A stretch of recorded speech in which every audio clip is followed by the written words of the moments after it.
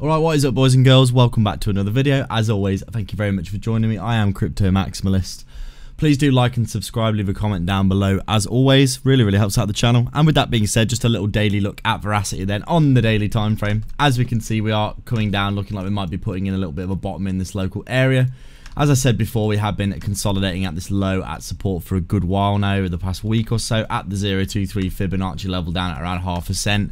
Obviously 0.5%, a big psychological and also Fibonacci support that we've been bouncing at now for a good while. You can see here we bounced here, and here 4 times in a row at this Fibonacci level. Still in this bear market accumulation area really for Verasity after getting this false breakout here. We've come back inside the range now. Still just chopping around at this support area, really just waiting for that move to the upside for altcoins in the bull market. Obviously we saw a little bit of a taste of what Verasity could do here.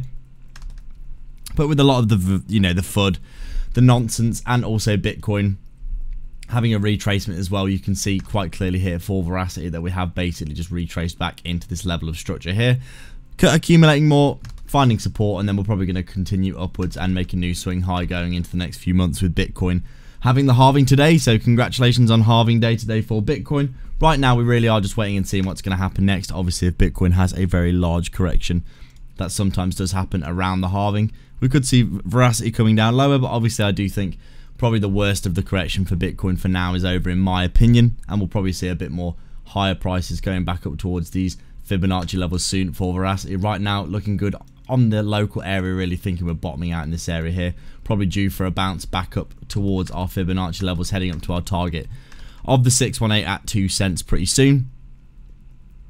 Over the next few months you'd probably see Verasity slowly recovering, doing something like this, coming up, making a new swing high, heading up towards that all-time high for the next bull market. Obviously over the next 6 to 12 months altcoins are going to start to move in a big way, and I do think that Verasity is going to do well because of that as well. So overall things looking completely fine here in my opinion.